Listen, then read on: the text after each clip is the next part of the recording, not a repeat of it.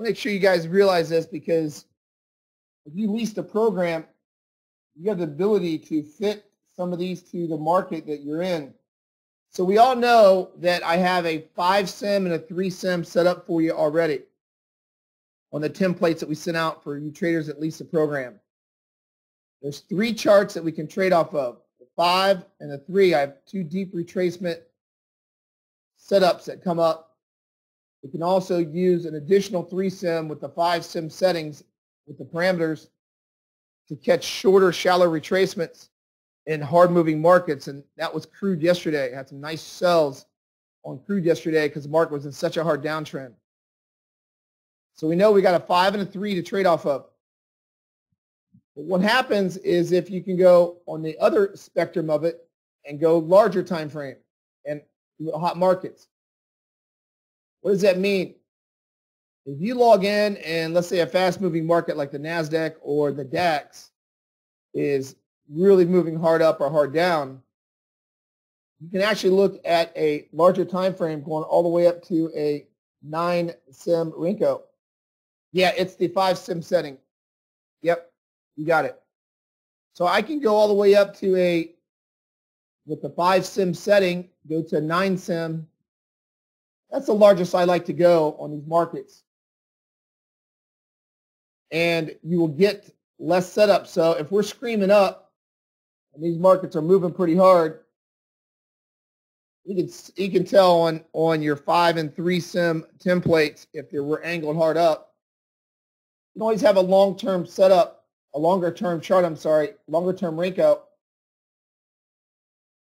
A higher Renko, meaning a 9 Renko, is the highest I go. And what that's going to allow you to see is it's going to allow you to see less retracements, but these trades are for longer position trade moves. And like I said, you'll get around 2 or 3 of these that produce a day. The difference is that like this morning, a shorter term chart, a shorter term Renko, this is what we've produced so far on a shorter term Renko. We've had a trade here this morning on the NASDAQ futures, still a nice size setup. But this one is a 3-sim going 30 days back. This is a deep retracement template we have set up for you. So you can have actually a real long-term one on there if you're trading hot markets like my 2 favorites would be the NASDAQ futures and then also the DAX and so on. So we don't see them very often in slow-moving markets on such a long time frame, on such a long Renko, We see them quite consistently on, let's say, the NASDAQ and some of these other markets that move quite well.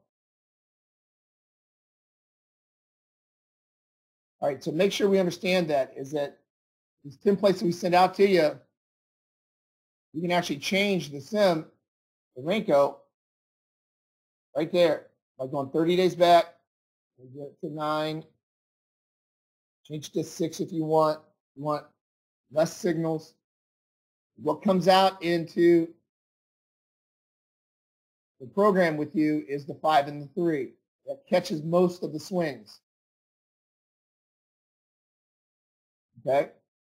I just want to go over that because there's opportunities sometimes where there'll be days in hard markets where these are just uncanny. Get some really big moves. Let's look at less retracements. All right, so just heads up on that. I want to make sure we understand. As always, what I'm using is I'm using the 5 SymmRenko settings for the 9 sim and the 3 SymmRenko settings for the 3 sim for the shorter term retracements also. You have to understand that I use those. So the standard 2 are obviously our 5 and our 3. Our 5 and our 3, that's the standard 2 that we use.